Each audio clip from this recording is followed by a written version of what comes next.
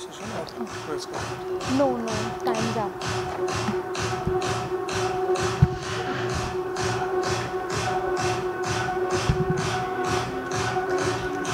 Let's have a huge round of applause. Thank you so much, sir, for sharing your observations.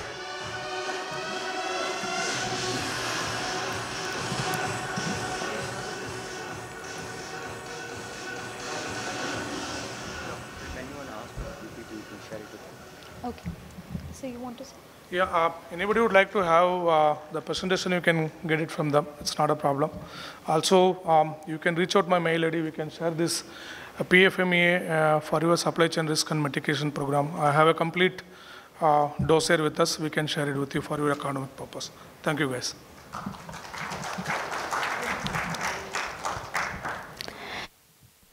And ladies and gentlemen, moving on to the next session, which is about new age procurement strategy.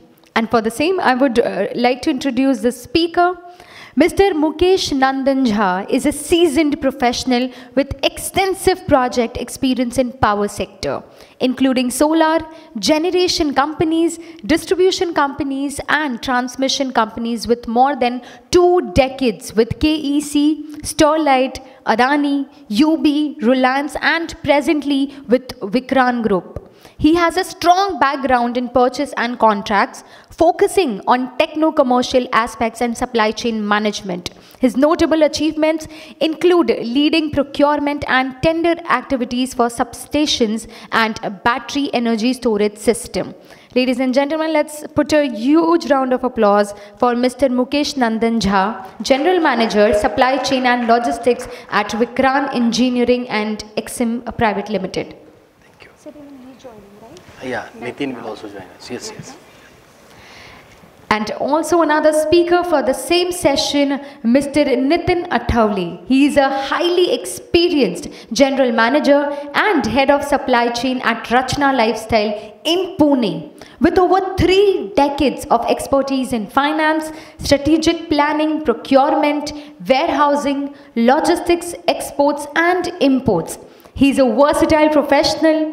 Nitin also shares his knowledge as a visiting faculty member at various universities, including Pune University, and is pursuing a PhD in lean construction. His black belt certification in Lean Six Sigma underscores his commitment to process excellence and continuous improvements. Let's have a huge round of applause for Mr. Nitin Athavale with us. Thank you. So requesting you to begin with the session. I think PPT already connected. Yeah.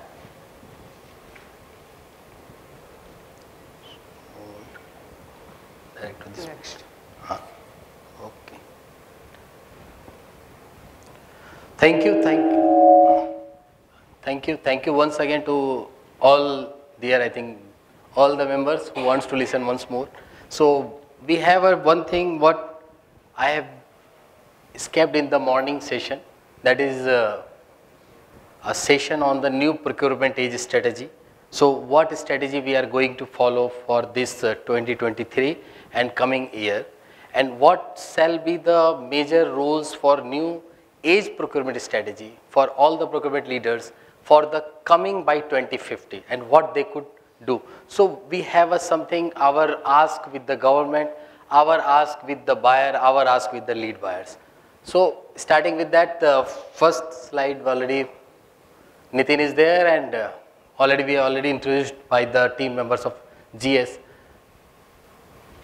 By one of the things what supplier relationship management, and which is a subject topic, and everyone is aware about that because we all are the procurement leaders. So no need to describe this word.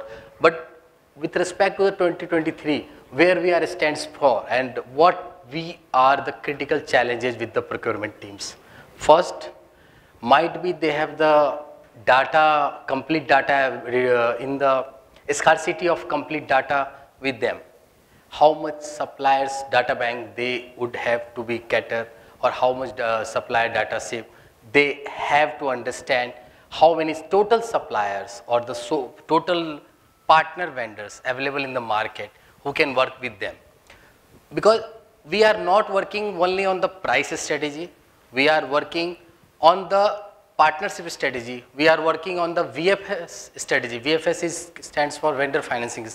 What internally, because partner is financing to their supplier is financing itself a point of a credit terms or the credit period to their buyer, and the buyer is just same credit terms pass on to their client. So, so complete this strategy with respect to the strong relationship with the new expectations. From where? One is the buyer, another is the supplier, and the third who is the transporter. So the three buyer, supplier and transporter relationship jointly mixed together for this 2023 strategy, where I am just discussing about the total 7 points we will discuss in this. First is the use of technology. Technology means in the procurement, technology is first thing where we can use the ENFA or the portals, where we can directly send the inquiries to the supplier without any proper concern from the buyers. So total number of supplier list on the web portal, and your inquiry will be converted into RFX, and directly that will send to the suppliers. So that one technology what we are using nowadays.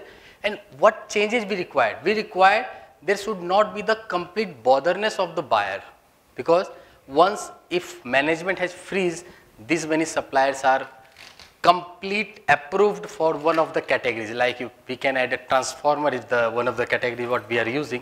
So major suppliers of the transport like Hitachi, GE and all the suppliers are already implemented in the list in the portal, and the inquiry is directly sent to them. It's no any loopholes for the buyers and the supplier relationship that they could, each individual they can raise a complaint on the same.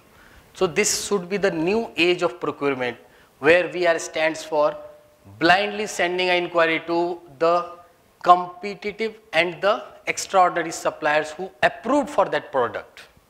So where we can stop the role of any gap between the buyer and the supplier. Second, we are thinking about the sustainability. From since morning we are discussing about the sustainability. So sustainability is the nowadays first requirement for all of us. And the same points I am not going to repeat, but sustainability is the same. We have to work that how much data, how much report, accurate report with us. The accuracy of the sustainability is important for us. Third, we are going for the strategic sourcing. It's a simple, it's coming from since last 5 to 6 years strategic sourcing for the long-term relationship with the partners. But now, when we are connecting with availability of the material, connected with the delivery of the material, and third, for cost of the material. So these all three strategically comes one together.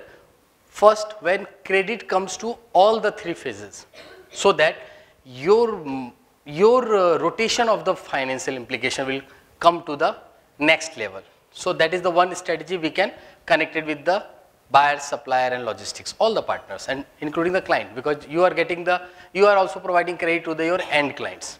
So that is connected with the strategy source. Next, some of the freezing of LSP partners for the ESP, for the EPC companies, but who are really into the LSPs, they could again connect it with the shipping lines and the forwarder and the shippers. So that is the third strategy they can do for the logistics sections. For the buyer supplier, we have already considered that number of suppliers who can give the IFC terms of the credits, and how they could both can assign, either they can connect it with the bank also, and they can get the some of the payment security from their ends. So that combination strategic sourcing required nowadays to mitigate time, delivery and finance, all three. Time, money and cost jisko bolte, that we can take it from their side. So, and next is the increased collaborations. Still we can see some of the gaps with the supplier, some of the gaps in the internal CFT. CFT stands for the cross-functional team, who are the internal stakeholders. If procurement is the team of the one stakeholders, then another stakeholder is the project team. Third stakeholder is the engineering team. So they individual three teams has to internally increase their collaboration. So the final output will come proper. Otherwise, things will that we are asking for the 680 megawatt each module, and somebody will buy the 500 watt of module, which is under rating. So that we could consider how we increase the collaboration between us. That is required, especially required, because previously missing these gaps in with the procurement team. Next is the emphasis on the compliance, already well known. So I am just taking the more time on this. Greater focus on data and analytics, same data analytics, where we have to understand we can increase the demand and the supply chain of our internal team as well as with the other shareholders also. The growing importance of cyber security, where we are talking about the many IT companies who are supporting on this, and they are also growing day by day, and they are providing this service to us because we have all the data on our server that might be taken care. Because last day I remember some of the good company in EPC division whose data was hacked by the international party of that. So that is the one part where we have to focus nowadays. Then last is the increased use of blockchain. Today morning I think blockchain was taken care by Procol also. That is the blockchain, which is we have to increase the use of this. Next is the procurement policy for the new age. What we already speak in the morning. One of the part is that what government should provide to us. Some of the percentage already mentioned in the market, for the 25% for the MSME and the other parts where we have to place the order to them. And the other 4% for the total procurement goods from the micro and small. We have to increase this so that local market will come into their further level of development, and who can come to us. Because when we develop these small partners, finally that will increase the major demand of our country, major demand of the EPC industries, major demand of the steel industry, and all the industries where requirement of these things. And second, sustainability procurement. Sustainability already spoke in the morning also as well, and we are adding this with the ESG. So principles into the procurement, policies, what policies we already